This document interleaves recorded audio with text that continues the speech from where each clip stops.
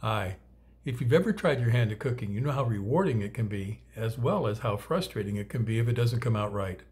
Over the years, I've learned a few tricks of the trade that have really helped me along.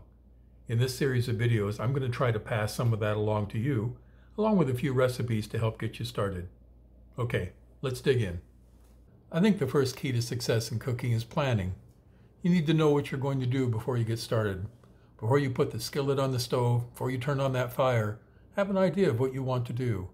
If you don't, and your thoughts are jumping back and forth as you're trying to prepare this meal, you might be very disappointed towards the end.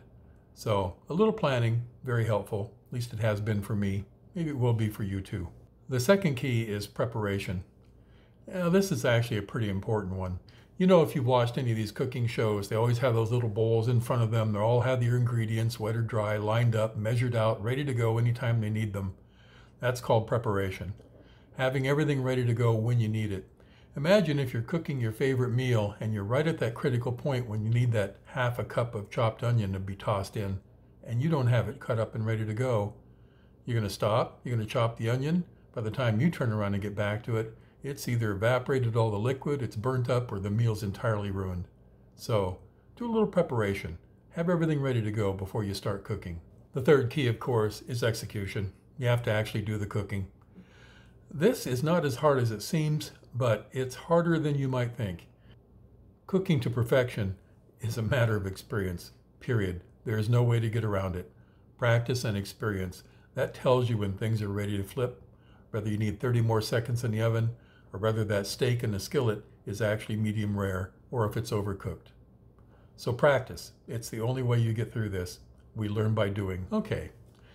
You know, another thing I'd like to just mention are cuisines. There's a lot of cuisines in the world, from Italian to French to Spanish to Chinese to Indian. You know, they're all over the place, and they're all good. They're all very good.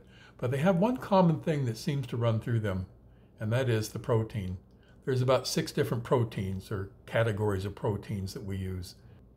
They are beef, pork, chicken, lamb, fish, and shellfish. Learn how to cook those, and everything else will just fall into place for you.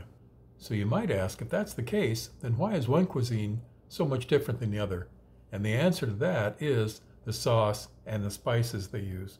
Depending on the area of the world they come from, those spices can be quite different, and they can be quite rich and flavorful and exciting, and that's what makes a difference in the meal. In France, the sauces tend to lean towards the more buttery, creamy side.